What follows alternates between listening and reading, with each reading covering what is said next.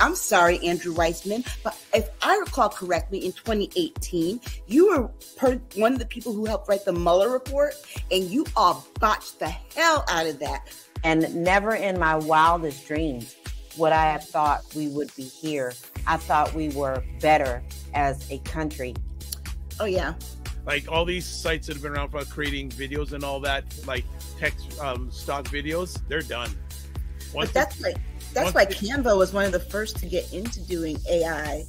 What is up, everybody? It's Dr. Vibe here, host and producer of the award-winning Dr. Vibe Show, the home of Epic Conversations, and I'm the host of Epic Conversations 2020, Best Podcast News Award winner, 2018 Innovation Award winner given out by the Canadian Ethnic Media Association. I also co-host and co-produce the only online show in the world for dads and fathers that's sponsored by Dove Men Plus Care. And being part of that team since 2020, we've reached out directly and indirectly to over 400,000 dads, fathers, and male caregivers around the world. And as always, I like to say you're blessed, highly favored, a magnet for miracles, and a solution for someone's problem. We are broadcasting live on August 3rd, the first Saturday in August in 2024. And we're here in Toronto. We are still going through a very hot, hazy, humid, at least for the last week or so. It's been hot, hazy, and humid. But what am I hearing more than anything else? Back to school. Now in Canada, where it's not back to school till September, but I know in the US, it's either starting the next few weeks or by the end of this month, it's back to school. So let's enjoy summer as much as we can. Can we? Yes, let's do that. Now let's enjoy these two wonderful ladies. Aisha K. Staggers, LaLa Key. What is going on, ladies? Busy week. Very. You said about school starting.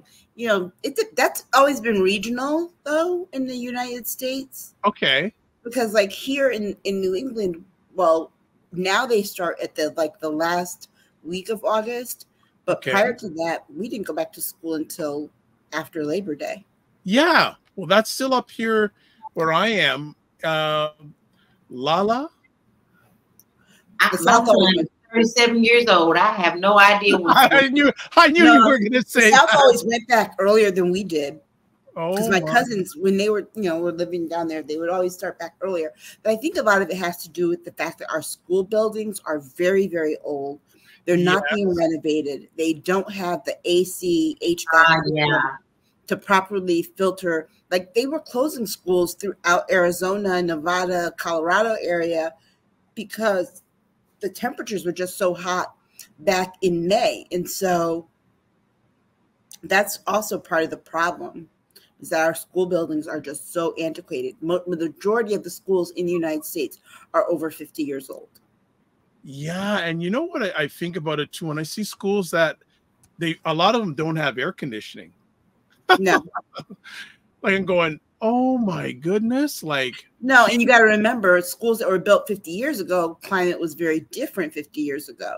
So there's not that, they aren't doing that kind of renovation. And those renovations cost money. And where are they going to get the money from? Congress doesn't want to give them the money. And they largely raise their money from local taxes. And if you live in a district where, the income from local taxes is very low, then you're not going to have the funding. For example, I'm from a large metropolitan city in one of the smallest states in the country, but the other side of it is that the majority of the property that is owned by Yale, which makes it non-taxable. It's tax-free. So they're not generating that kind of revenue to revamp all these schools. And, they just did a whole, in the early 2000s, for the first 10 years, they renovated just about every school in the city. But now all those schools are 20 years old and need updates themselves. So it's a vicious cycle. Wow. As we do our appetizer, anyone watching the Olympics? Yes. I haven't watched anything. I've just been doing a lot of reading and trying to do as much figuring out how I can volunteer in this election cycle. So I haven't really done Okay. I have, and I have been so proud of our athletes, and it's been amazing. Just watching Simone Biles just makes me happy. I'm really excited about gymnastics just because it was something that I used to watch with my mom all the time. So every time they do that, I feel, you know, I lost my mom when I was 21. So I make sure that I watch that every time that it's on, and I'm just so proud of our team. Is doing well. Sha'Carri Richardson finished second in the 100 meters, did not win, even though her two main Jamaican competitors were not in the race. One of them, well, Shelly, one of them did drop out of the semifinals, and there's some controversy why that happened. And then another one of her competitors said she wasn't going to be in the Olympics because she injured her Achilles tendon, I think, about a month or two ago. So everyone thought, this is Sha'Carri. She's got it all. She doesn't, and she lost. So I'm surprised. But you know what, though, is it really a loss? I mean, a loss is not meddling at all. Yeah, but Sha'Carri, well, she's toned it down now, but she had such a hype train, right? She did. But you know what? I think you have to sometimes at that point. I mean, you do. There is a fine line to being conceited, and there's a fine line to being, you know, pumping yourself up. I don't see her as being conceited. I see her as really pushing forward and just, you know, like she has to hype herself up that way. She is fantastic. Yeah, and I agree because, you know, they said the same thing about Simone Biles. It seems that the conversation is always that it's the Black athletes that they say these things about, not anyone else. But, you know, when Michael Phelps is out there talking about he's the best swimmer in history, no one said anything about it. Even when he was getting high, no one said anything about it, right? But you got this women's basketball team out here. Instead of saying how great Asia Wilson is and some of these other women, they're talking about how come Caitlin Clark didn't make the Olympic team. She didn't, okay? And I'm sorry, with all those daggone turnovers that she has every game, she doesn't deserve to make the team. And so the fact that people are hyping up, you know, people are like, oh, well, you know, she's cocky, she's arrogant. Name me a sports figure, specifically a male sports figure, who is not. When you can tell me that, then we'll have this conversation about how women, specifically Black women, should behave in sports. Right. I agree. I mean, there's so much, and there's so much also controversy going on with the boxer and all this stuff. Yes. It's crazy to me. You know, people get in their little boxes and they don't like to live outside of their boxes. And this lady, she is a woman, and J.K. Rowling is foul for using her platform to not only spread it, but double down on spreading something that she's been told and has been proven to be false. It is horrible. It is terrible that they're doing this. Yeah. And so my thing is, she's worked so hard to be where she is. She's probably lived with being bullied all her life about the way she looks or whatever. And now it's on a world platform. And to me, that is just sickening to my heart. Yeah. And they were talking about it on like I said, in Urban View yesterday, they were talking about this specifically. That woman came from Algeria. Which if you don't know where it is, it's in Northern Africa.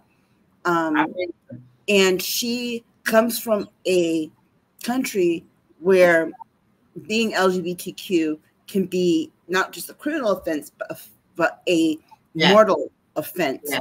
And so by spreading something that's not true about her, they're making the conditions for her return home to be very unsafe. Okay, well, some people saying hello. Ryan says all male sports figures are arrogant. It's like they think it's part of the job description. And of course, #1 fan, Jen Meyer says, hello, everybody. Good stuff. Good stuff. Good stuff. Anything else you want to discuss in the appetizer? Because we got more than enough. There's a lot going on. That's all I got to say. I want people to make sure that you protect your peace because, see, it's really easy to lose yourself when it comes to these elections. And to be very honest, you need to protect your peace. And that's exactly what I'm doing this weekend. I pretty much shut off everything this weekend. I'll check in once or twice, prepare for the show. But other than that, I had a lovely day with my husband, and I'm not going to let this stuff get to me, because people are angry and people just say anything they want. And guess what? Tomorrow is not promised. I'm going to enjoy my day.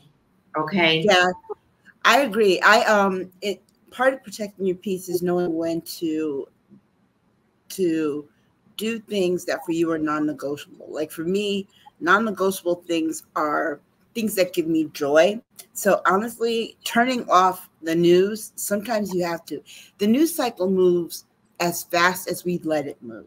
Let's be very honest that viewers, audiences, we are consumers. We actually drive the cycle. If we slow it down, the cycle will automatically slow down. For me, I just, I like to go back and watch classic TV series and try to, shows I haven't seen in years, and go sit back and watch those instead of sitting and watching the news, because it allows me to take a breather, but also too, you get to relish in a time when things moved a little bit slower than they do now.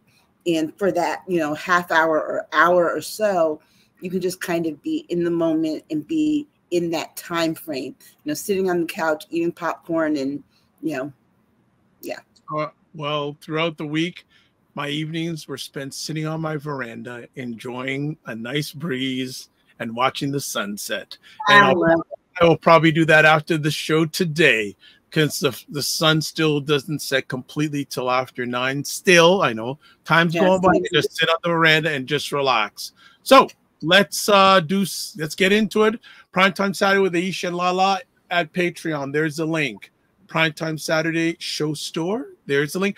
Any updates on merchandise, especially from LaLa? Because you were on, I gave Aisha the link. Okay, good. And also, too, we got to talk about the Patreon. We've rebranded Primetime 10 and 10 to Girlfriends Chat with Aisha and LaLa. Okay. And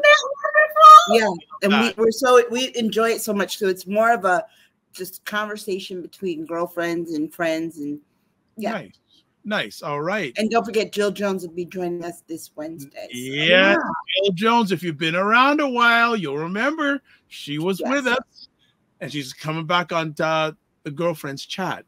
Also, the Discord group, please email me at dr.vibe@the drvibeshow if you want to be part of the Discord group. Subscribe to the Dr. Vibe Show, on YouTube, and hit notification button, because our next goal is 1,600 subscribers. We've smashed through 1,500. 1,600 is next. Also, follow me on Facebook, LinkedIn, and the Instagram. And if you want to advertise your business, product, or service on the platform, email me. And also, too, mentioning Dr. Chachi, who filled in wonderfully, 2.5 hours worth wonderfully last week. Wow, you guys went that long? Was a long show. Oh yeah. And we had some trolls too. Look at LaLa's face. Ooh. Wow. Yeah, and we could have went longer, but Dr. Tachi, the driving force behind Indie Soup Media TV, where replays of this conversation and others that I'm part of are rebroadcast. Again, 6 months in, 15,000, almost up to 16,000 subscribers. And I'm also a member of the advisory board. So check out this content and other independent content creators' content on that platform. All right, family, let's talk about it. 45 at the National Association of Black Journalists Conference. What? Let's spanked. Well, some people, go ahead. I'm a former member of NABJ. I didn't like how this whole setup happened because, in my research on how this conversation became to be, was that, first of all, he turned them down twice. Mm-hmm. He turned them down twice. And he only accepted after Kamala was the nominee. And the thought, because you have to remember, he thinks like a 6-year-old. And Yeah. he just he doesn't have any thinking that has nuance or, you know, context. It's just like, oh, well, there's now a Black candidate running against me. She's going to take my Black votes. So I have to go to this Black venue I don't really want to go, and just show Black people that you know, I'm here. And then they invited her. The reason that she didn't show up on the date that they gave her was because Sheila Jackson Lee died and she was giving the eulogy. That was why she didn't show up, not because she didn't want to be in that space. She said there's a scheduling conflict. I'm due to give this eulogy. And I'm sorry, honestly, you would think that they would have been less incensed at the fact that here she is called to eulogize one of the great Black leaders that many of them covered in the first place.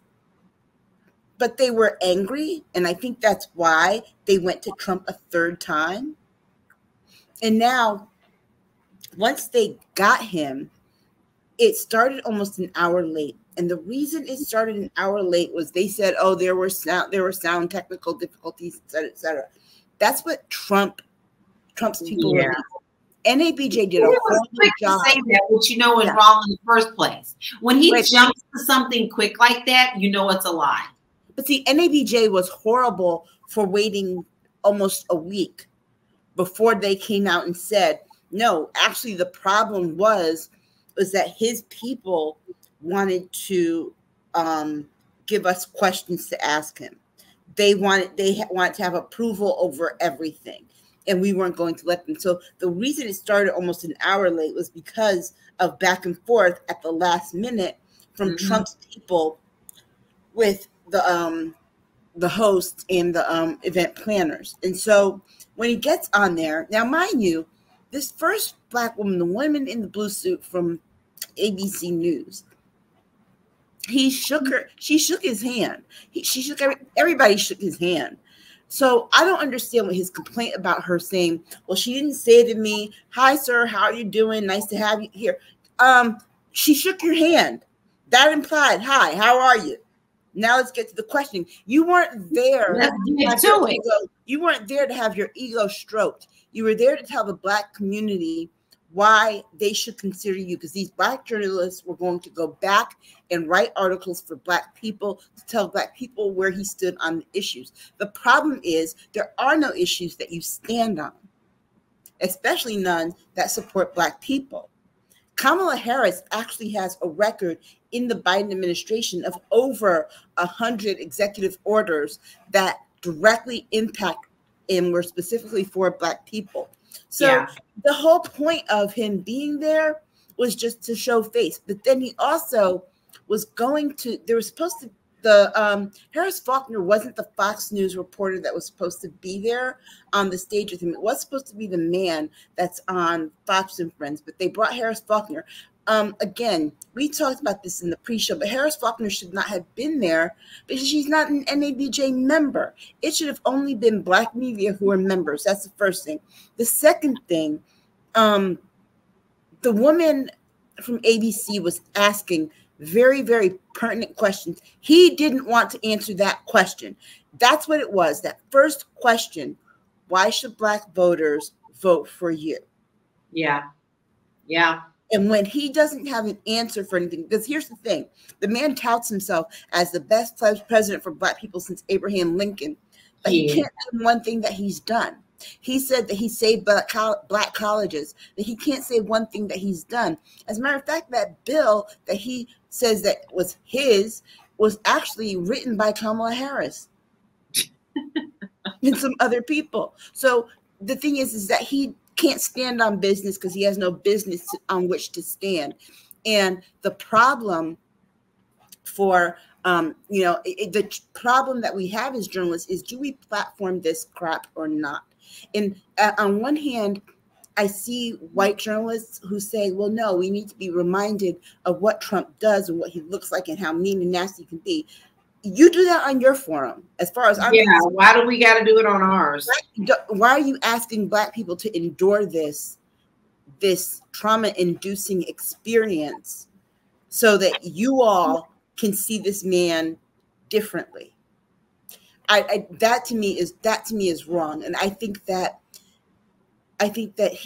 there were a lot of things that he said that were blasphemous. But here's the point: when does he never not say anything that's blasphemous?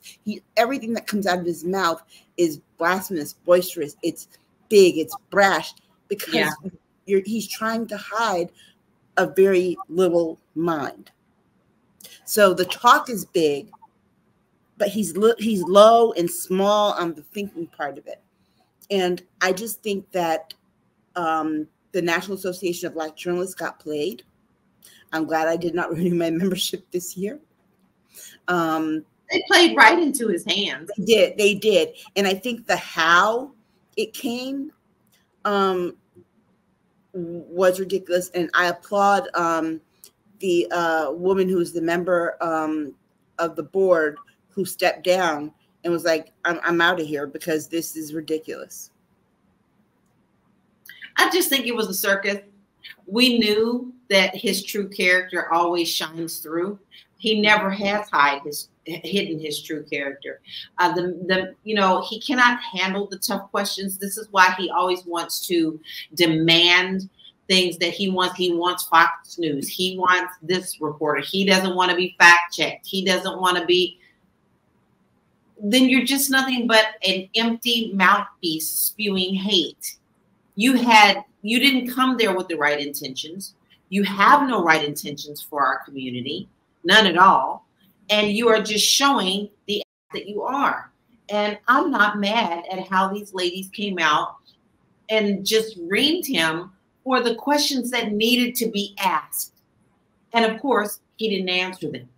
And you can see that his passive aggressiveness was so very clear. Now, I know that there's been like a lot of analysis with the water bottle and all that stuff, and I think that's a little going beyond things. But there was something really strange about that too. I mean, we knew he had his own water bottle. So what was that all about? I mean, it was just like he was trying, like he tightened it like as it was an aggression.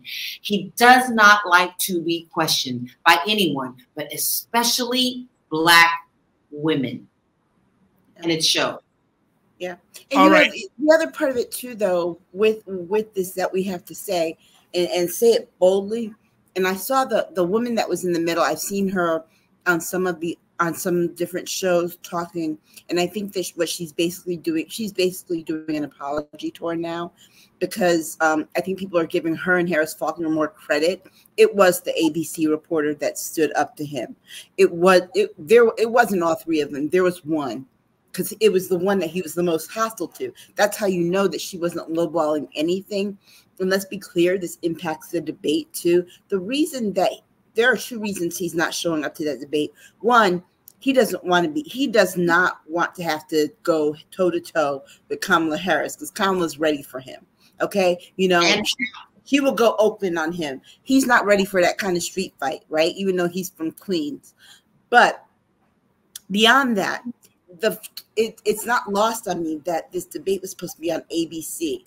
And after how he just behaved with an ABC reporter at NABJ, he didn't want to take the chance that the moderator that they would assign would be that woman, the woman he called to that woman, her. Yeah. He didn't want to take the chance that it could be her, and she'd have round two to go at him, and there would be constraints on him at that point because they agreed to certain rules. And so notice he always wants to always defer to Fox. Yeah, because he feels like that's his best battleground. Okay, lots of comments to come up to bring up here, and I want to go a little bit deeper into this conversation. Fitness IQ Cam says, "Good evening, ladies and gent.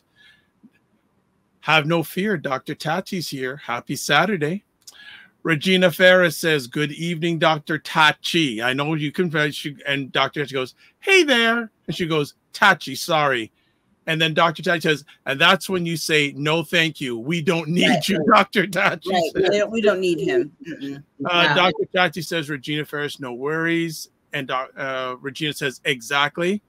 Dr. Tachi says, "That was a tactic to Saul, saying she didn't say hello." Regina says, I hope the $2 billion to black farmers comes up at some point, and the positive impact of Queen Sugar on that, quote, apology, unquote.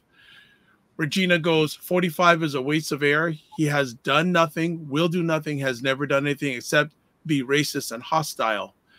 Dr. Tachi says, I agree to Regina's comment. Dr. Tachi says, his presence at NABJ was unnecessary. I knew there was a reason I didn't join. She says, join. Regina goes, I deliberately trolled Fox site after that interview to screw with MAGA commentators. It felt good. She then says, he used much of the same behavior pattern at the first debate. Lied, blank stared, and refused to answer questions. Regina says 45 insulted ABC right out of the gate as an excuse to drop out of the ABC debate. He did. And you know, here's the other part of it too, right? Is that he thought that with Harris Faulkner there, she would get to ask him all the questions. Yeah. And she would get to ask favorable questions. The problem is that he just thought that he could come, and this goes back to his thinking about black people and thinking that black people were not very smart, right? Is that he thought that he could just ramble out a few talking points and keywords and phrases that he normally does, and that would be enough. Because this is what happens when you have someone who only talks in sound bites.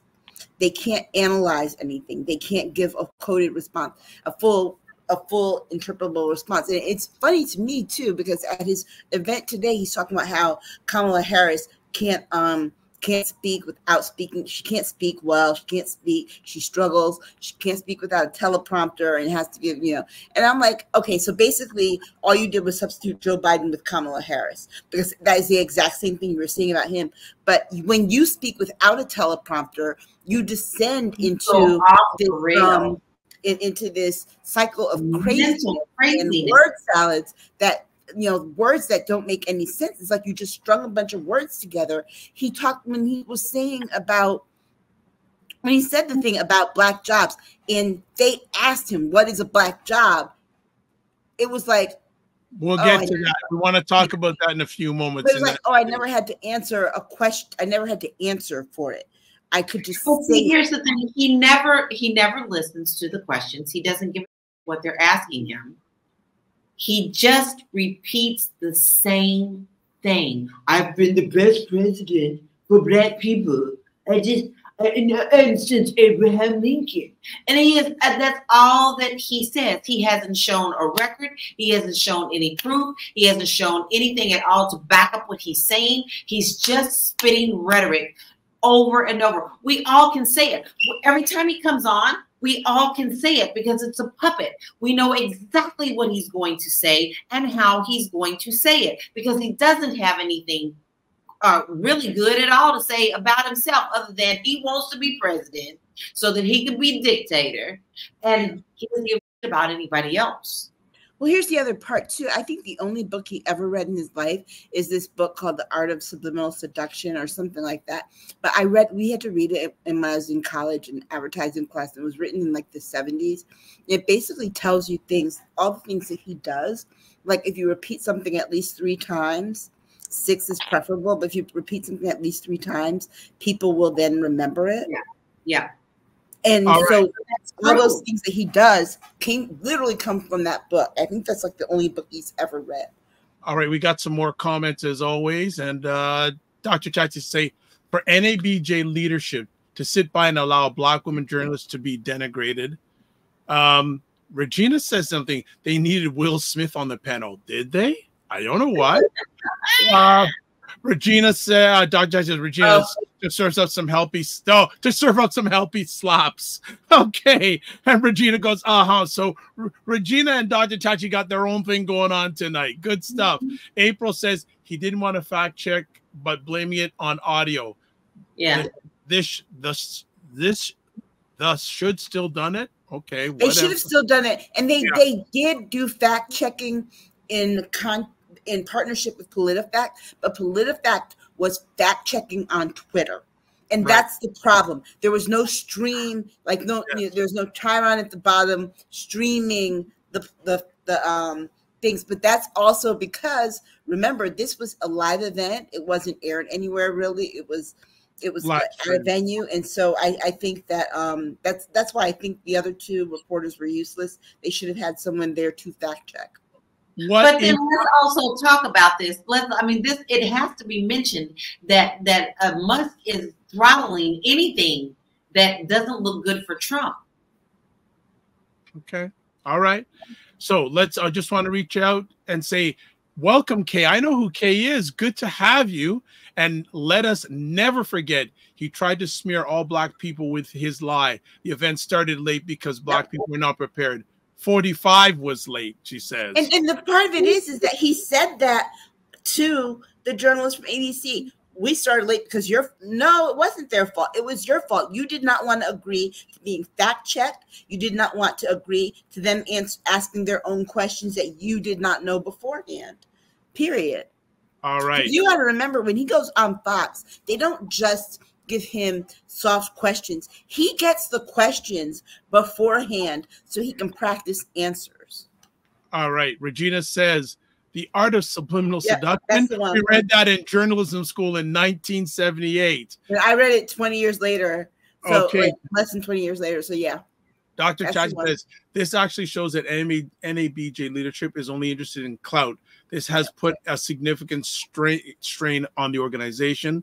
Regina Fair says the audience should have done more than moan at his BS. Boo.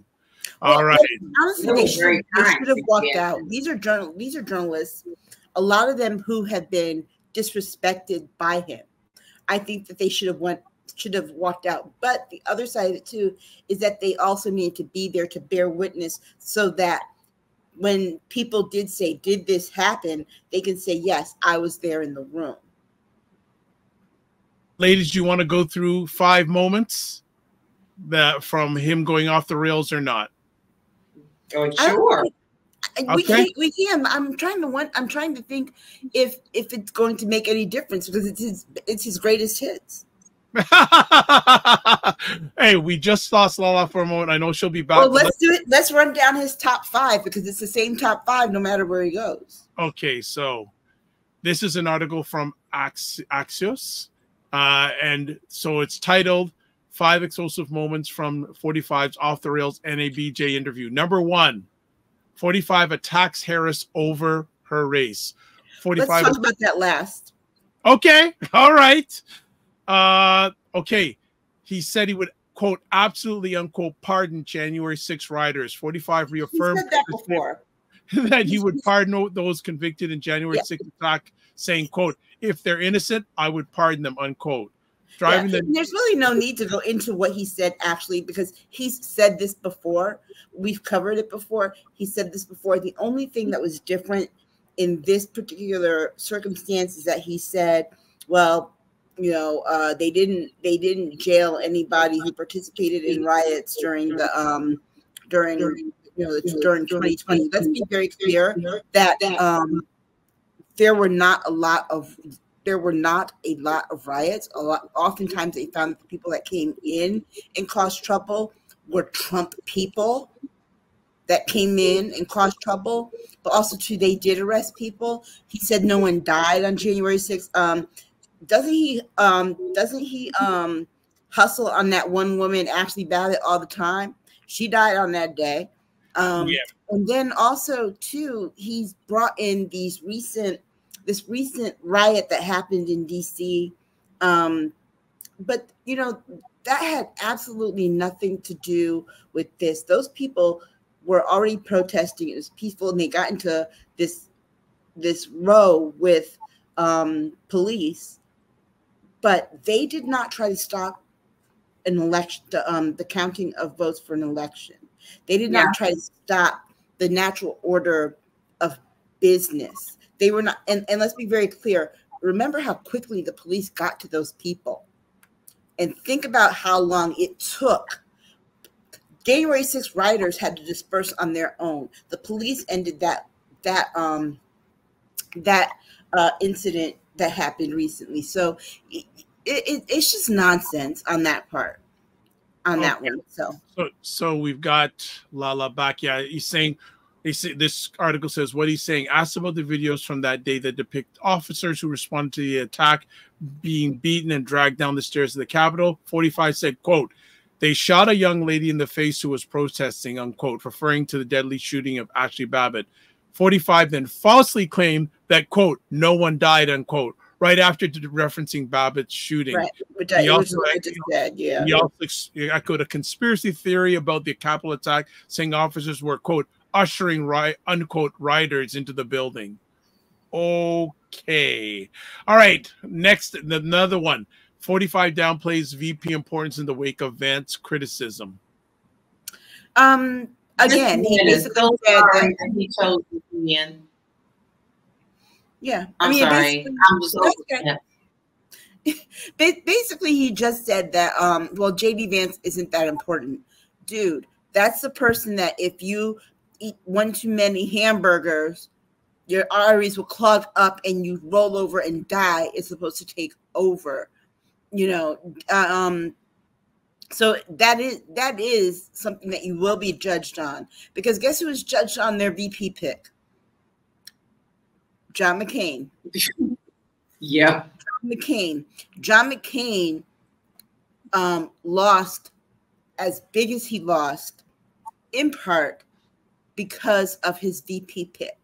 No one felt comfortable letting that woman be second in line.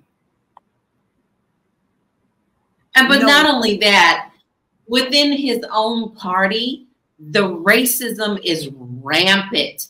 They do not want this man in there because he is married to a non-white woman. And another thing, the fact that he can't protect or even defend as a husband his wife the way that he reacts. Well, she's a good mother. You know, that's pretty disgusting. And so for us women, we think that that's absolutely ridiculous. But for the racists in the party, the true MAGA of the party, they're not going to accept Vance because of his wife. Yeah.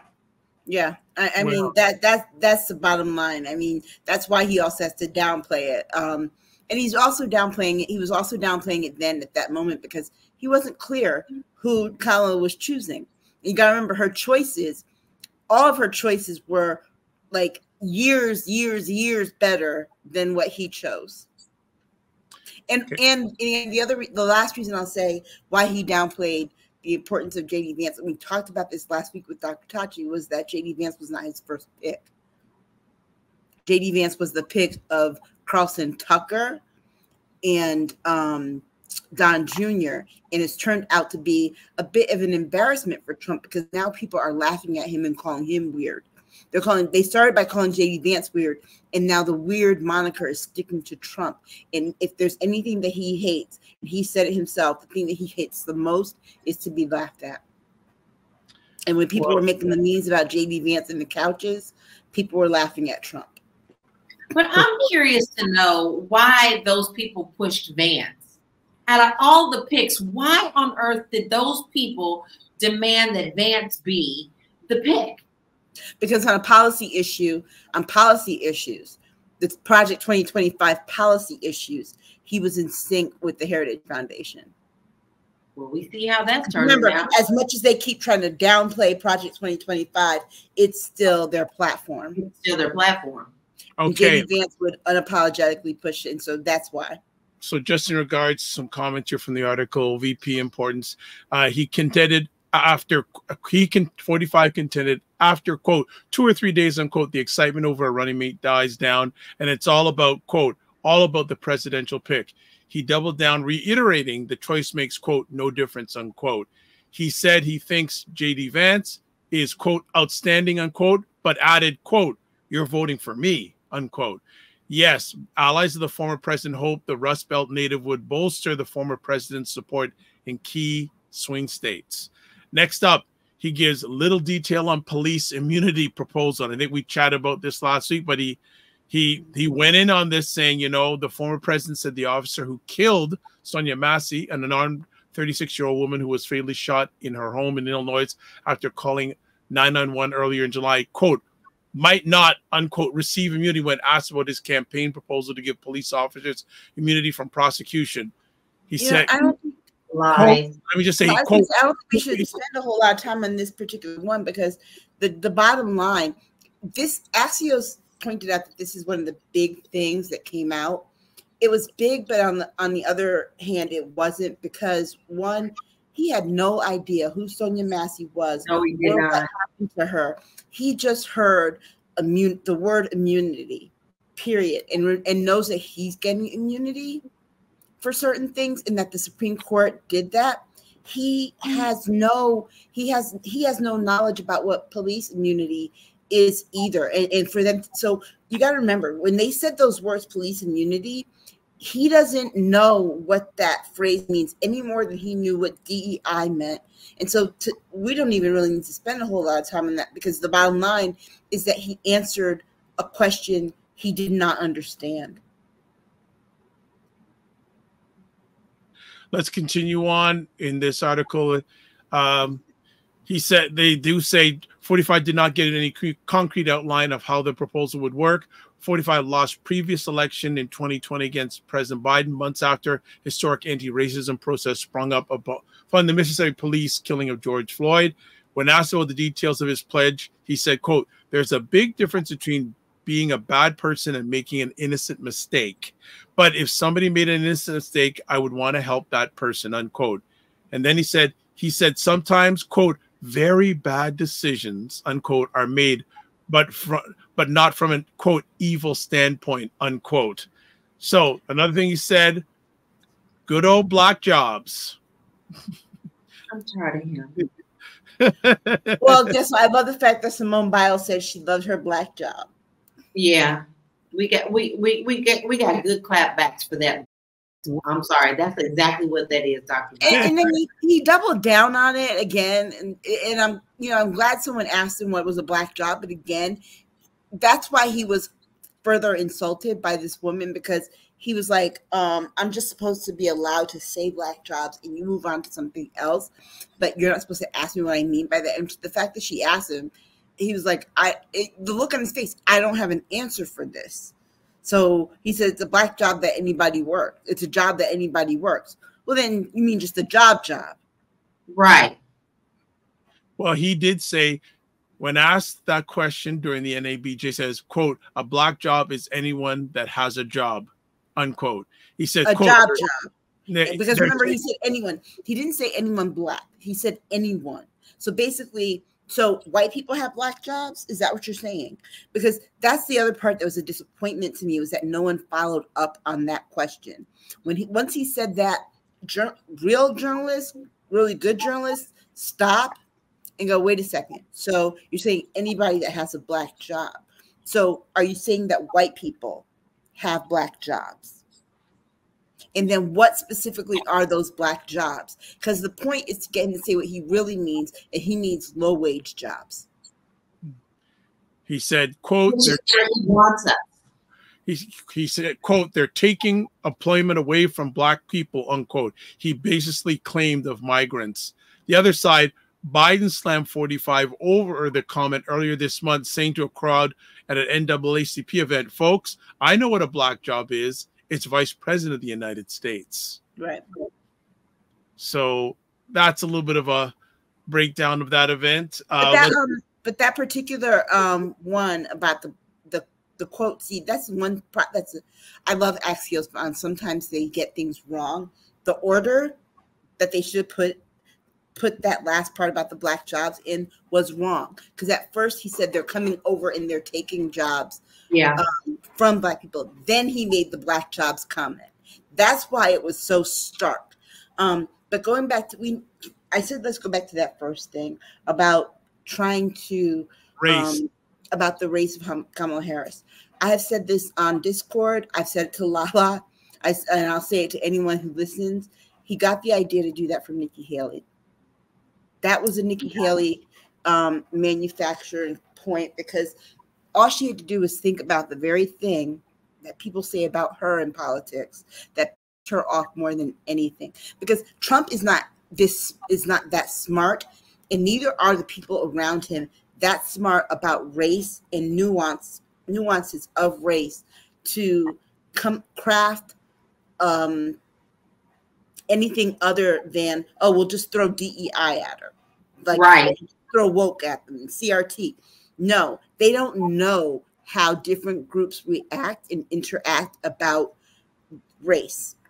And so that came from two people. He asked a Black person, and I promise you it was Tim Scott. He asked another Black person. I mean, he asked an Indian person, and I promise you that was Nikki Haley. And then they made it clear, because that's not something that he came up on his own. No. And the part about her, it's like it's bizarre that this man is older, way older than I am, and has no concept of how mixed heritages work in this country. Yeah, exactly. And have worked. You wait a second. You are how old, and you don't know in this country that your own people define anybody they see as with brown skin as Black? Come on. You were marking your application, your apartment applications with a C for color. So if you knew to call them colored, you obviously knew some other things. Not only that, your father was at a KKK rally. I'm sure he told you all this stuff, because you got to remember, miscegenation is one of the founding principles of the KKK. Their fear of miscegenation and canceling out the white race. So this is why I don't take him at face value for this. This is why I think that it was a Nikki Haley thing, because if anybody's going to not show their Indian heritage, we're going to know it's Nikki Haley. But also, too, he didn't want to be fact-checked because he wanted to be able to say that and no one come back at him. She went to Howard. She's an AKA, whatever. But also, too, they didn't do it at the moment because they probably didn't have the information. But also, too, in her book, she talks about her mother raising her and her sister as Black children because she knew the world would see them as Black children. Whoa. So it's a pointless thing on his part to say that, oh, she turned Black. No. And also, too, me, by the way, took and ran with. Have y'all seen the Twitter threads about the day that you discovered she was Black? Yeah, I mean, this is also the that thing where it really makes me think that that white people who think like him honestly believe that when we come home, we take off our color, and we're just either clear people or white people when we come home, but we decide, we make the choice every morning to go out in brown skin like it's a costume. Because guess what? When they do blackface, it is a costume, right? Yeah. And they take it off, and so they're like, oh, then they must do this. No, we don't just turn anything and turn it off. I mean, and here's the other thing. If we're going to talk about people turning different colors, Trump was white and turned orange. Period. That's an easy low ball that anybody can throw at him. But beyond that, I think that this conversation over her race is not going to catch fire because, again, Trump does not know things. Trump is still living like it's 1985, and he's as popular as he was then and likable, and that he even looks the same way that he did then. But he doesn't realize that, no, here we are in the year of 2024, the majority of children under 21 are at least one color, minority color, or are mixed. So they're children of color, and a lot of them are multiracial. So this doesn't bother them. You got to remember those 18 to 21 year olds in that group, they vote. Yeah. They vote. All right. before we go to a break, we have a pile of comments to catch up on. So let's get through them before break time. First of all, Doctor says to Regina says they should have turned their backs on him at the NABJ event. And Regina goes, ooh, that's an interesting solution. The narcissist would have foamed at the mouth. But he almost did, because remember he said something, I can't remember what it was, but there was something that he said and they laughed at him. Yeah. And he just looked up like, yeah, he doesn't know how to handle that. All right. Yeah. Dr. Teddy says to Regina, yes, this way they are still in the room and it is the ultimate disrespect. Regina says it would also symbolize unity in the black voting bloc against him. Be gone, traitor. April Watson goes, I want Roland Martin to go off on him in an interview. That's not going to happen. He's not going to. It'll never happen. He'll never do an interview with Roland Martin. Believe it or not, Roland Martin was in the front row of that event, and many times he said, "You're lying, you're lying." And NABJ staff said, "You got to keep quiet. You can't go on like that." So they almost threw him out. Yes. Regina goes, Can 45 still drop Vance? McCain sank like a stone after he picked Palin. He can still drop him, but he won't. The thing of it is that he doesn't like to admit being wrong. Wrong. No. Okay. So there we Dropping go. JD Vance would be an admission that he made the wrong choice. Regina says he claimed not to know much about Sonia Massey, which is despicable, frankly. Despicable. But here's the thing though. Why would we expect him to? Yeah. I don't think it's so much that it's despicable. I think it's right on brand for him, because guess what? This man doesn't know things. Well, he knows nothing. And I don't think his base would want him to really acknowledge that. So, well, as it is, they're already probably raising money for the guy that shot her for his defense, just like they did Kyle Rittenhouse and all these other people. Which who said he's not voting for Trump. Y'all heard that, right? Who? Kyle Rittenhouse came out and everybody was stopping him because he said he's not voting for Trump. Whoa. Well, probably because he didn't get that job, that white job that he wanted. Exactly. Oh my! He said that we need a true leader or something like that, and he came out and said he is not voting for Trump. Okay, Dr. Chachi says, listen, they are asking for critical reasoning skills from a jackal. It's an impossible task. Right. Dr. Chachi says, in my opinion, those were not the journalists to have on stage. There are correspondents who are not used to constant barrage, say like a Joy Reid. Yeah. Next up, Regina says, now we all know that Biden checked out why Biden checked out to the first debate. He was probably thinking, not this lying fool again. Same stuff. Joy Reid said, yes, Reid would have held him accountable. Ryan says, 45 trying to attack physical appearance in general never made sense to me. Yeah. Dr. Chachi says, exactly.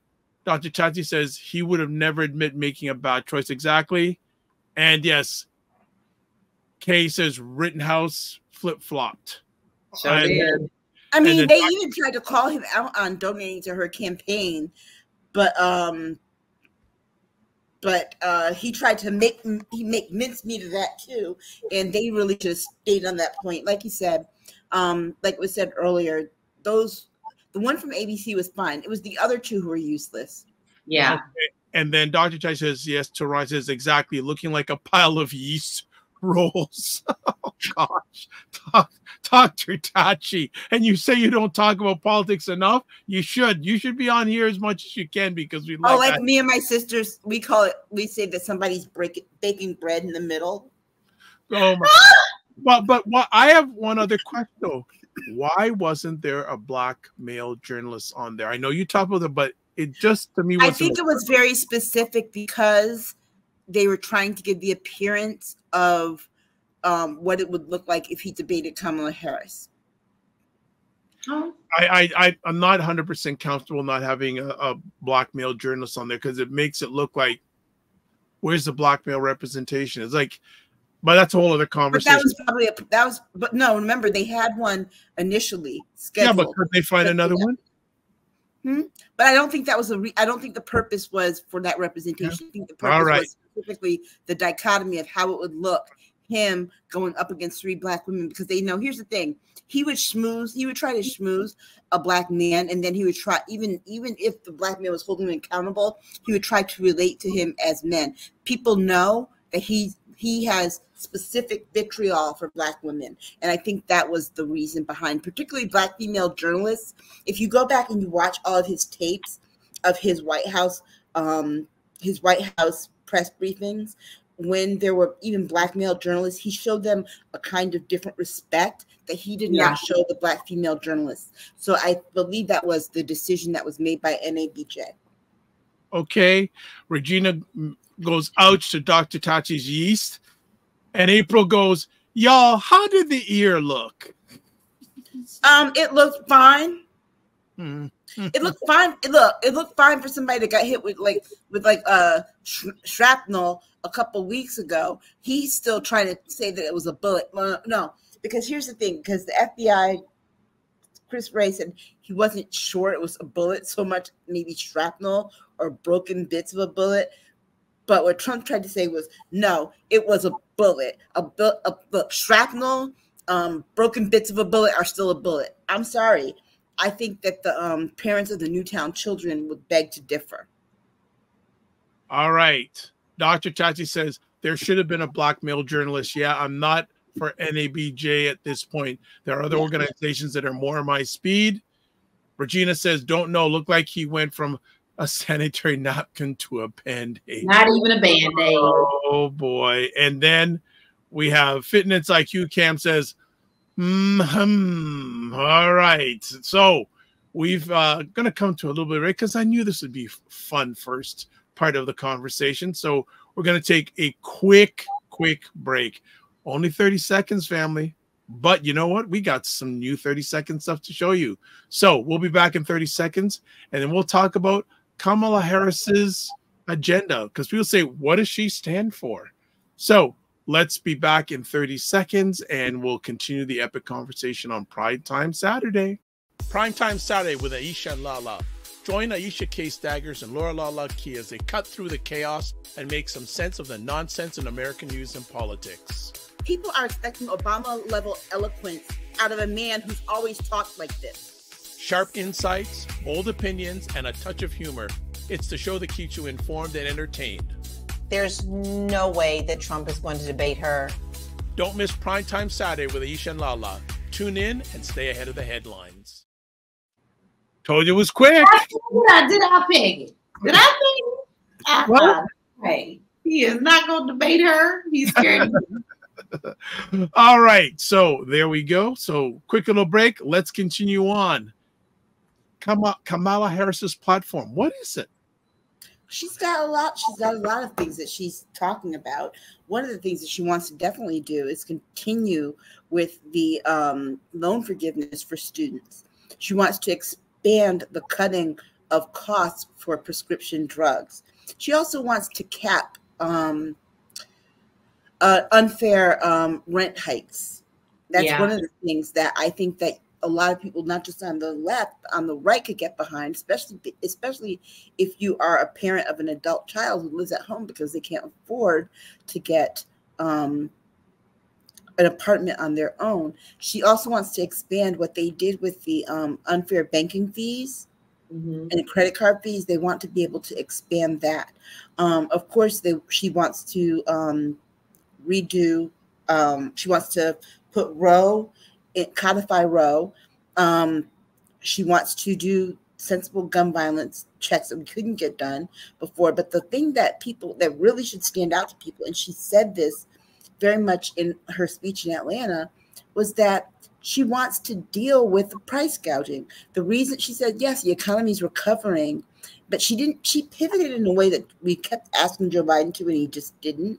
But because I think that the economy was, it was his issue, you know. But like she said, the economy, we've had a great recovery. However, the costs are too high. Groceries are too high. And so she wants to work at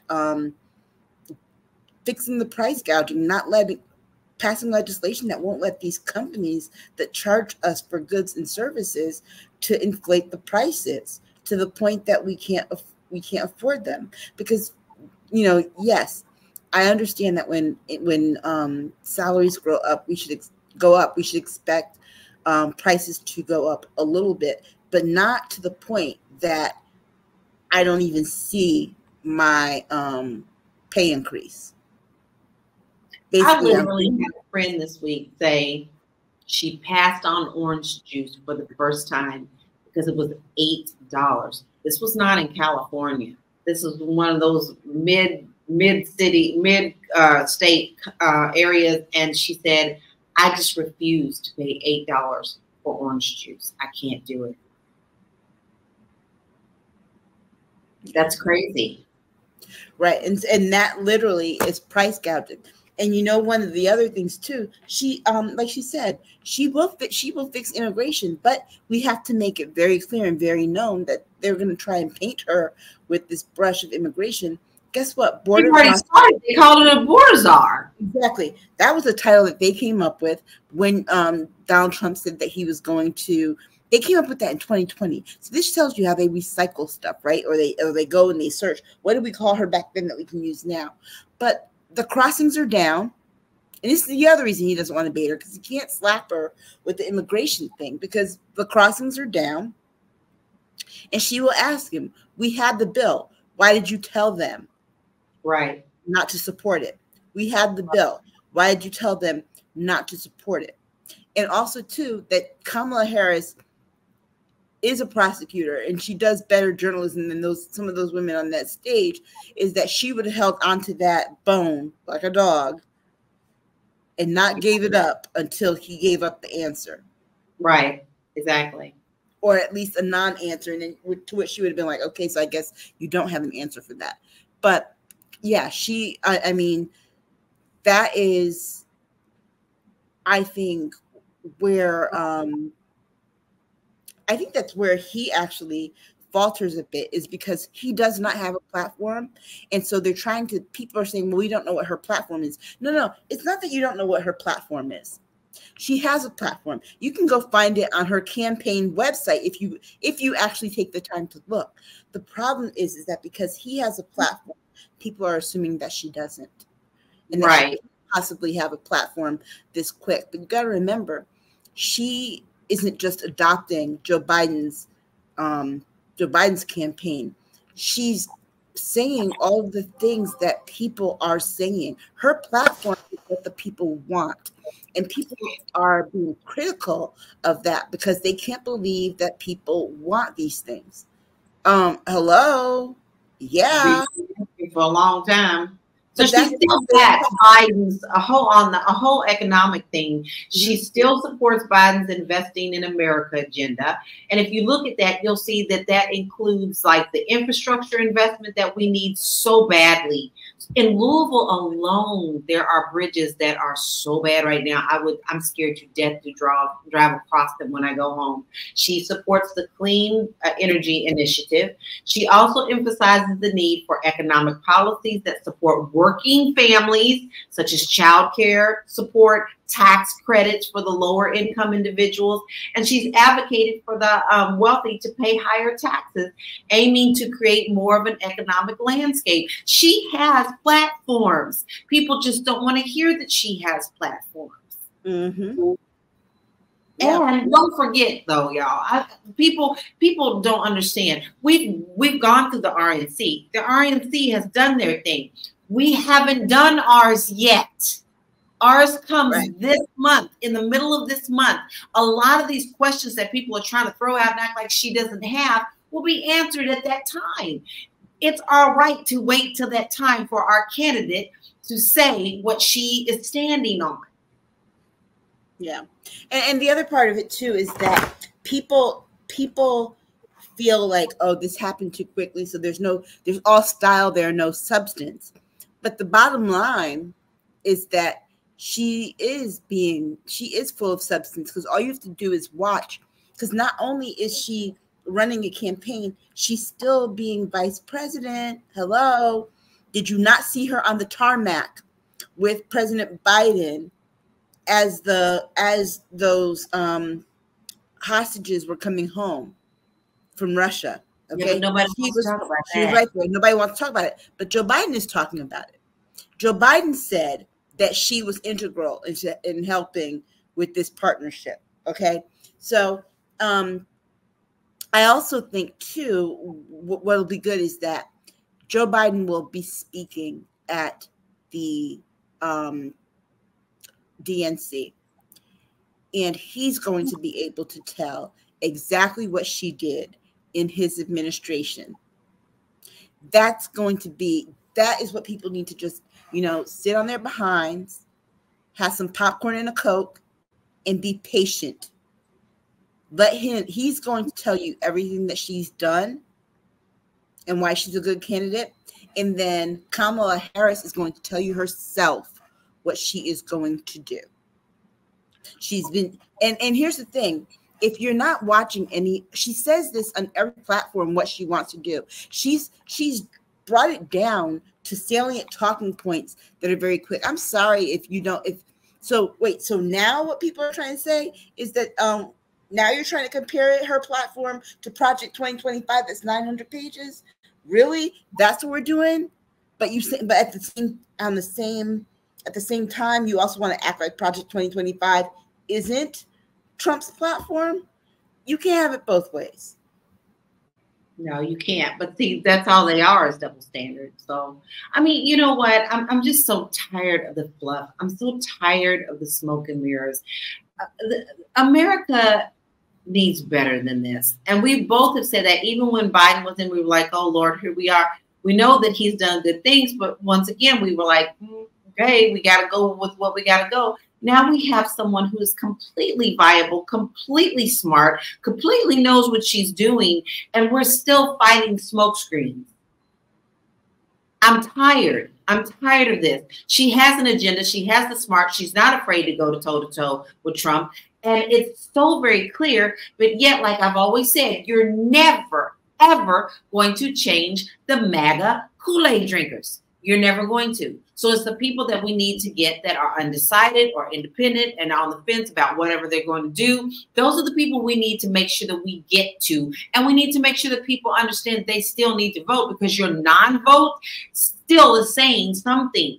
So it doesn't matter what we say about MAGA. It doesn't matter what Trump is saying, because he's not saying anything.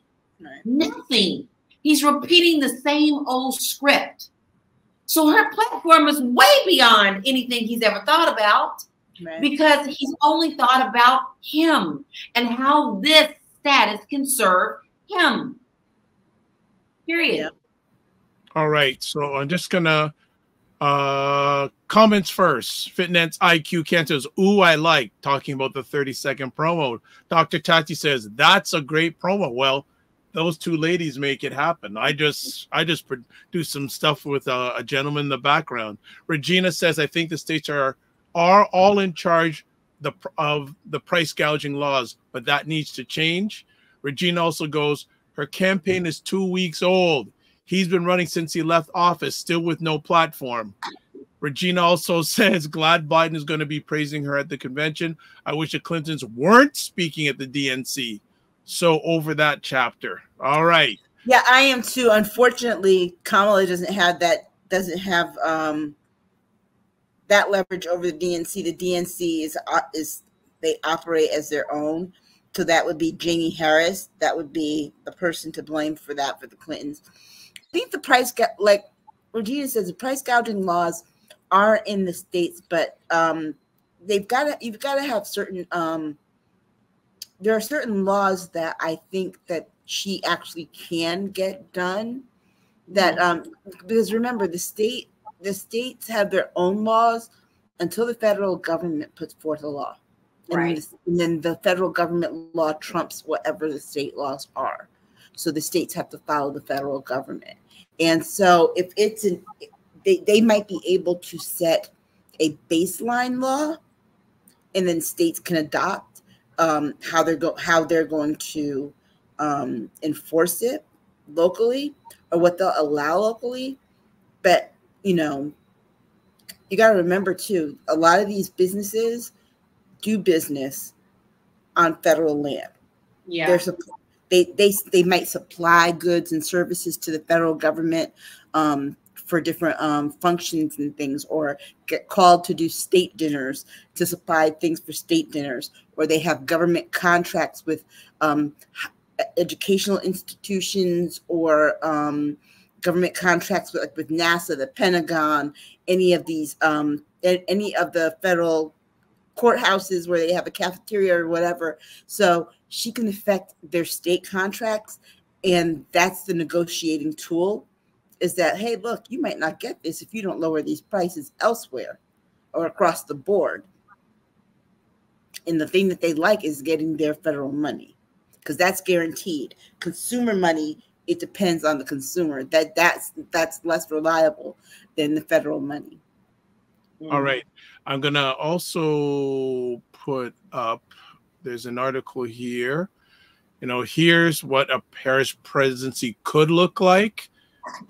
There's some different things, and basically saying the vice president's platform would likely be the same vein of that of President Joe Biden, whom she supported for years. But Harris expected to put her own stamp and style on matters ranging from abortion to economy to immigration. Also, she'll have to walk a fine line of taking credit for the administration's accomplishments while not being jointly blamed by its voters by its shortcomings. There's things here on abortion, economy. High prices are a top concern for many voters. I actually read that article in depth, preparing for this show. And it's why when I was talking earlier, I actually didn't reference it, because when you get down to it and you read it, it's what they speculate.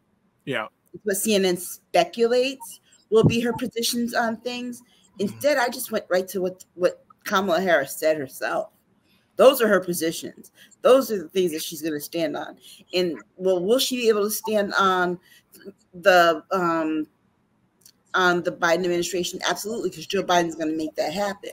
But in reading that article, I realized more and more I have even less respect for CNN as a news organization than I did 2 weeks ago. Okay. Regina has a question for you, Aisha. Aisha, is Harris going to put Biden's SCOTUS reform on her platform? I think that Joe Biden's actually going to try and get that done before he leaves. But he's pushing forward fast with this. He is, yeah. I think he's going to try and get that done before he leaves. If not, he's going to set her up to the only thing that she needs is a vote in both chambers of the House with a majority. Okay. Regina says CNN blows. Oh, gosh. Oh, boy. Oh, boy. All right. Okay. Let's move to another conversation piece. Project 2025 update. What's going on with it? Yeah, ladies. Don't fall for the hype. They trying to make it look like that they are falling apart. They are not falling apart. They are still planning on implementing this thing. Don't lose your focus. They see that Trump doesn't want to try to distance himself from it, but they are still moving forward. Don't fall for the hype. Don't do it.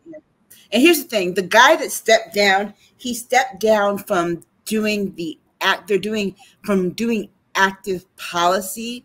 Now, here's the thing. They haven't been doing any active policy right now because they're not in control. But basically, this guy stepped down because they don't have to write anything else. They don't have to publish anything else. And if you think that they're off it, they aren't, when the leader of the Heritage Foundation has J.D. Vance writing the foreword to his book about Project 2025. J.D. Vance, who is the Republican VP. So clearly he had to get permission for Donald Trump to do this, okay? So they are continuing in Project 2025. What does this mean, this director stepping down? It means that they're no longer doing the coming up with the policy. Now they're in the implementation. Right, they're in the implementation phase. Okay, which they've already started. I'm so which they already started. I had 3 people tell me this week that, oh no, they'll never be able to implement this. BS. They already have implemented this stuff in Texas, Florida, Alabama, all those southern states. They've already started implementing this. Don't you dare think that they cannot. The whole role is the first 180 days. They've already that's all it is. That's all Project 2025 is, the first 180 days. That is the whole thrust of it. It's not going past there. And for example, there are blockades in the way. Like, for example, in Florida, the court said that the Stop Woke Act is permanently shelved. It's permanently done. Ron DeSantis cannot do it. And so this makes them angry, right? But it's just like Georgia taking away the federal funding for AP history. Those are things that they're trying to do. But anyone says to you, oh, they can't do this, they're not going to be able to do this, they did it already. In Project 2025, the foundation of this whole thing is to expand the powers of the executive branch. That is the overarching goal, to expand the powers of the executive branch. Well, what did Trump have in his executive orders each year of his presidency? And this is why I encourage you to go read his executive orders and sit side by side with Project 2025. That executive order, it's like probably 11 or 12 down, but it is very important. He had an executive order to expand the powers of the executive branch. Aisha and I have broken this down for you so easy. You must do your research. If you don't want to do all that research, then go back and watch the replay where we broke all of this down. I am so passionate about this daggone Project 2025 because this is beyond dangerous. This is beyond Danger Will Robinson danger. Y'all need to understand that they have this all planned out and it's done. They're just waiting for the right people to get in. And here's the thing too. If you want to know what Project 2025 looks like, and you don't want to read all 900 pages, go back and read his executive orders for the 4 years he was there. They're not very long. They're basically self-explainable when you read the name of the order. It doesn't go into detail, just tells you what the order does. Read them and you'll be like, wait a second. This is Project 2025, because guess what it is? The only difference is the reason that we didn't see those things the way that we thought we would is because there were people there that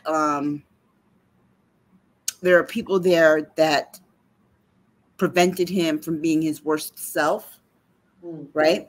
Mm-hmm. But he doesn't plan on having any of those people around this go around. Nope. So go back and read those executive orders of his and imagine what it would look like if there are no guardrails, if there's no one there to stop him and tell him these things are illegal. You'll be like, oh my God. Because guess what? One of the first things he's going to do is child separation. He's going to go back to that. Yeah. Because remember, with him, the cruelty is the point. So all of the mean-spirited things that he thought he was right on, those go back into place. The second thing he'll probably do on day one is tell the FBI to issue arrest warrants for all the people that he hates. Yeah.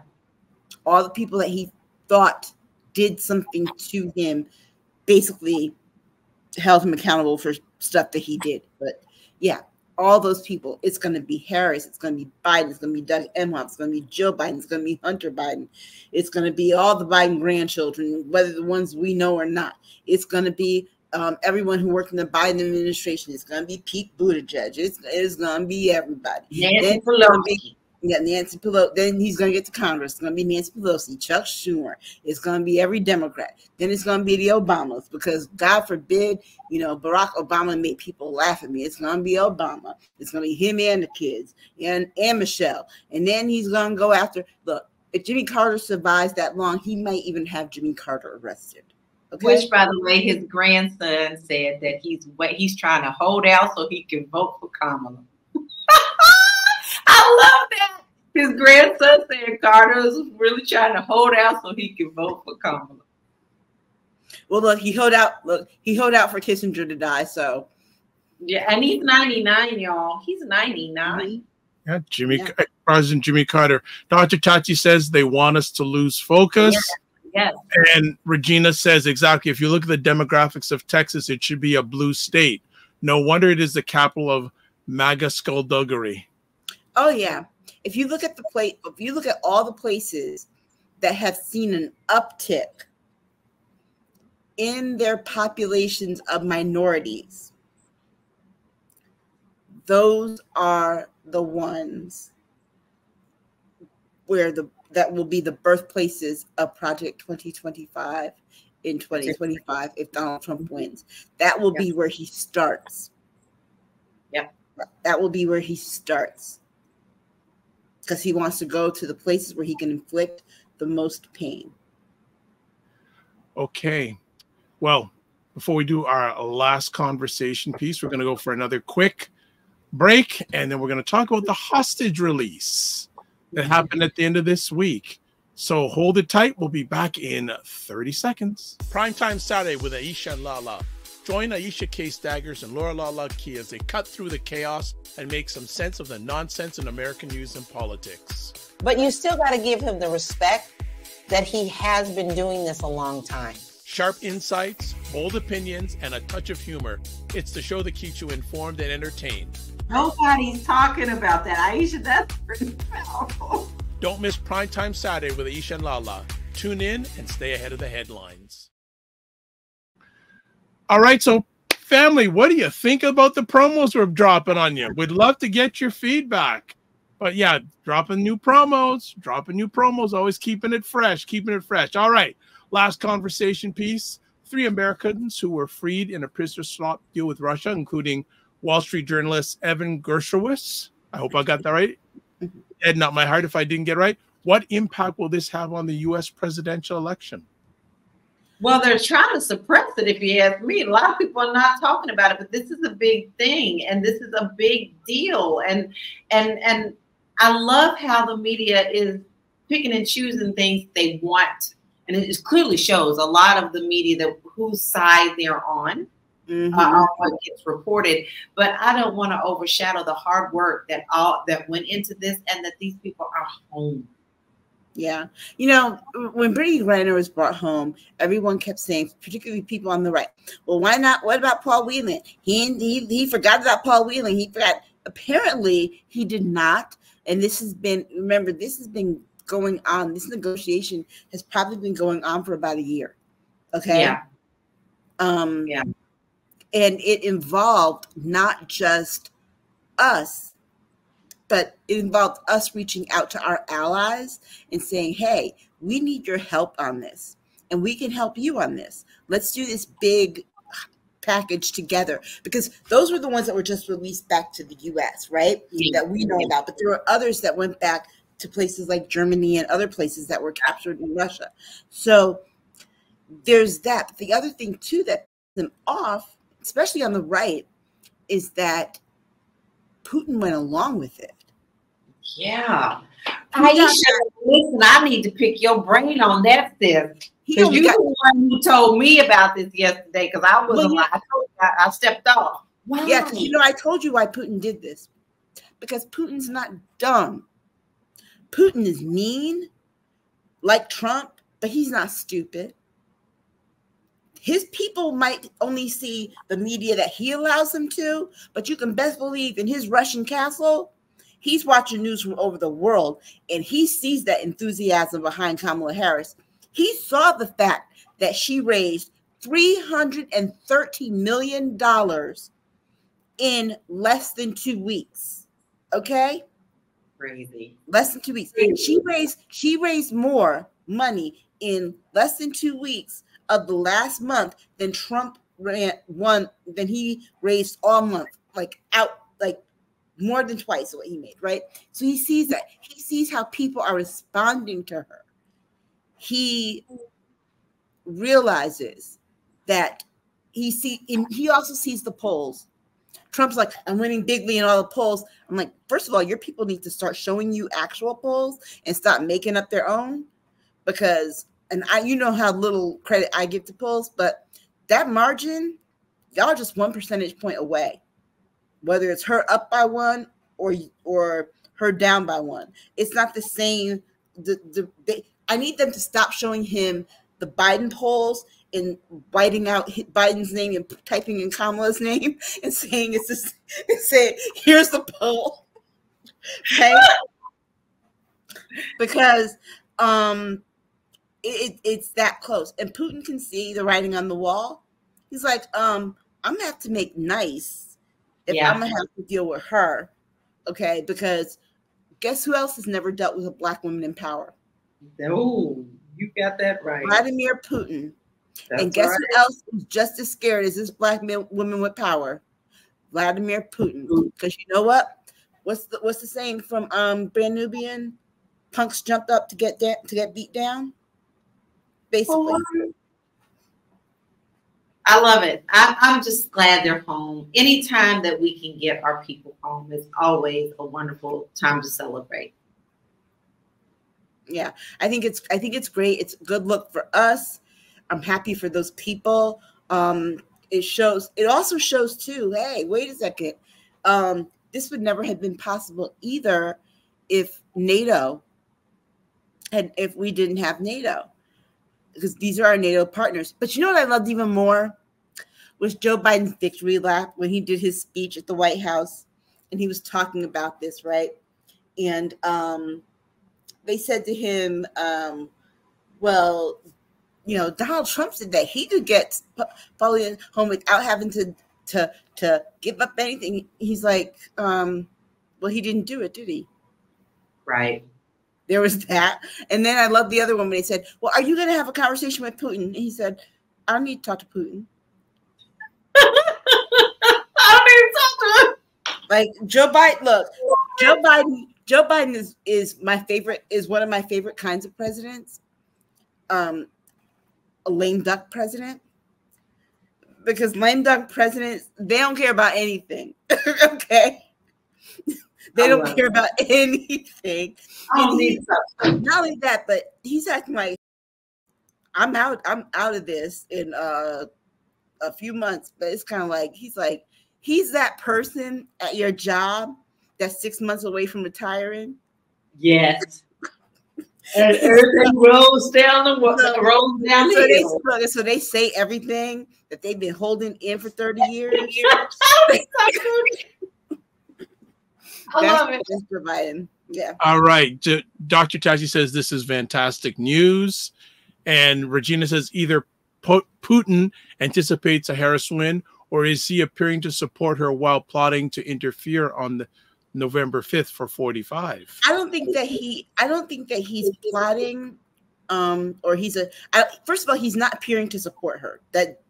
He's not supporting her, period. Sure. Is he plotting to interfere on November 5th? There's already Russian interference. It's the misinformation. But is he going to do this for that? The problem is that the fact that he made this concession tells me that this is the kind of excitement and energy that even if he tries to interfere, he can't stop, and he knows that it will have minimal effect.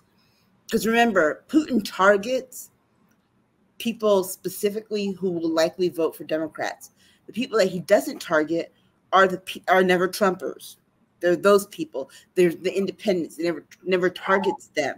So that's the writing on the wall. I think that also too, you got to remember, Putin interfering in or trying to interfere in U.S. elections isn't something that just started with when he did it with Donald Trump. He also tried during the Obama elections. And I think what Putin is seeing is a repeat of 2008 when they tried it with the Obama elections, and that enthusiasm and support and the excitement from voters was not something that they could contain through any of their tactics. Mm-hmm. Mm-hmm. I think this is really him. I think more than anything, this is pretty much like a surrender. Like, I'm going to have to be good for 4 years. We'll see. We'll see. Dr. Tachi says. Nothing surprises me anymore, though. Yeah. Huh? So there's still a long way to go. I think there's still a long way to go. But honestly, being here and being on the ground and seeing this like firsthand everywhere, We'll I think she's going to win. I don't put it this way. I don't see Trump winning when even his own people who watch, for example, I was in the doctor's offices. The doctor's office yesterday. Doctor's offices are notorious for playing Fox News. So you end up sitting around a lot of people that listen to Fox News and watch Fox News when they're not at the doctor's office. That's why doctor's offices play Fox News. They don't have NBC. They don't have MSNBC. They don't have CNN. Just Fox News. And I'm sitting there, and they were showing something that he said, and I heard people. The way that people, their body language about when he said the racist things made them very uncomfortable. And I got to say this because you have to remember, with Barack Obama, we said the same thing too. Everybody said the same thing too, that a black man will never become president. And we were all dead wrong because he slaughtered John McCain in the Electoral College, did the same thing for Mitt Romney. But also too, some of the votes that he did get were from people who did not like being considered or counted in that racist faction, even though they might have some racist beliefs. It's one thing to be racist internally. It's another thing that you don't want people to call you and you don't want the stigma attached to it. And right now, people are seeing that play out with him. The thing is that because Trump's not going to change his playbook from any of his elections, and now this one is being written this way, you have to remember too that Barack Obama didn't run against Donald Trump. Donald Trump wanted to run against Barack Obama, but he couldn't. But here he is, and he's able to run against Kamala Harris. He's running against Kamala Harris like she was Barack Obama. And he's going to, it's early, we're just getting started, but everything he's going to throw out at her is going to be everything that he's thrown out at Barack Obama in the last 15 years, especially after the DNC and after Obama speaks in her favor. Then he's going to paint her with the Obama brush, and that will be his downfall, because you forget, Barack Obama is still the most beloved president in United States history. Still. Well, I just say from where I'm sitting here, I think that I don't know how much more 45's base can expand, but I do think Kamala Harris has a big opportunity to expand her reach more than 45. I think that's going to be her big challenge, because probably a lot of people who weren't thinking about voting or were thinking, I'm not going to vote because Biden's running, now that's her chance to seize the moment. And that's why all these individual a lot of people that I know that have actually said that they really were not going to vote. That when it all changed and they weren't saying anything to anybody because they don't want to hear the same shit that everybody tells them. You gotta vote. They didn't want to go through that. But now that she has come out and she's very clearly our choice, many of them, and I know I've heard at least 6 or 7 people in my circle that said, yeah, I'm ready now. I will. Well, so there's, to me, and again, I'm in the middle here. I think Ms. Harris has 3 key points going forward: who she picks as VP, her DNC speech, and if she debates 45. If she can come strong with those 3 areas, I think she has a good chance. And see, I disagree. Well, she's going to show up to the debate whether Trump shows up or not. Yeah, she's going to. That's not on her. She's not going to debate her. Right, because see, I disagree on that, because you have to remember, we don't do majorities here, Dr. Vaughn. I know that, We do electoral college. So the way that you have to look at how she wins is through the electoral map. She put North Carolina back in play. So even if she loses a state like Michigan, North Carolina being back in play buffers that. She's got other opportunities, I think, put it this way, she's got more avenues to 270 than Trump has. And that is really the key here in terms of who can and can't win. Because, for example, the guy who's about to be the black guy who's running for governor of North Carolina, all the talking that he's been doing about women and how horrible women are and how women, women who have abortion should be murdered, et cetera, et cetera. Well, guess what? He had to admit yesterday his wife had an abortion. So the house of cards is falling down. But again, it's also about who she picks as her VP. She wins the state. So Arizona, if she can flip North Carolina and Arizona, the possibility that she might lose Michigan or Wisconsin is okay. Okay. So she's got more. I think the reason I'm probably more hopeful about her winning, and I didn't understand this during the Obama administration when I at first thought during that whole thing that he possibly couldn't win, because I was thinking about Americans' attitudes. Americans' attitudes are one thing taken into effect, but that electoral college map and that math is a whole different thing.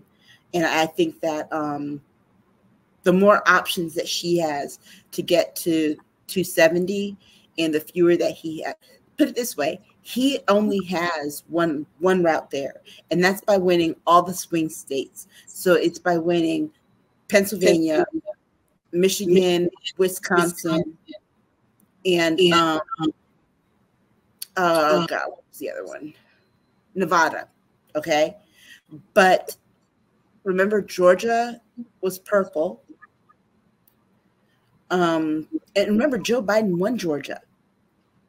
So there are other routes I think that she has to go to win that he doesn't. So her possibility, her likelihood of winning, I think, is larger. All right. Last comment from the audience on this live conversation. Dr. Jack says the GOP's house is built on sand and fog, so it's about to fall.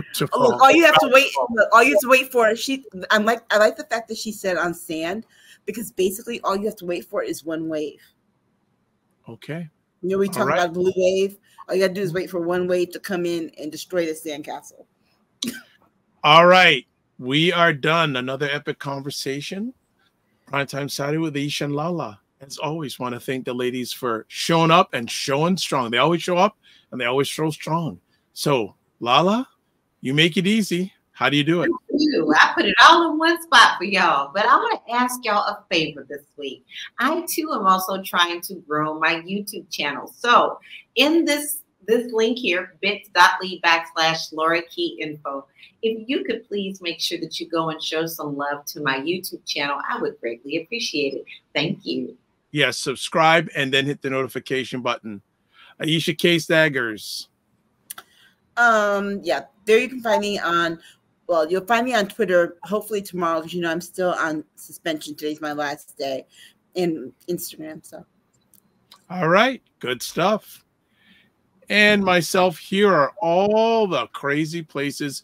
I have never been banned on any of these platforms. I don't know what. I guess someone likes me still in those in the what is it, the digital sphere, the digital world. But website the drvibeshow.com.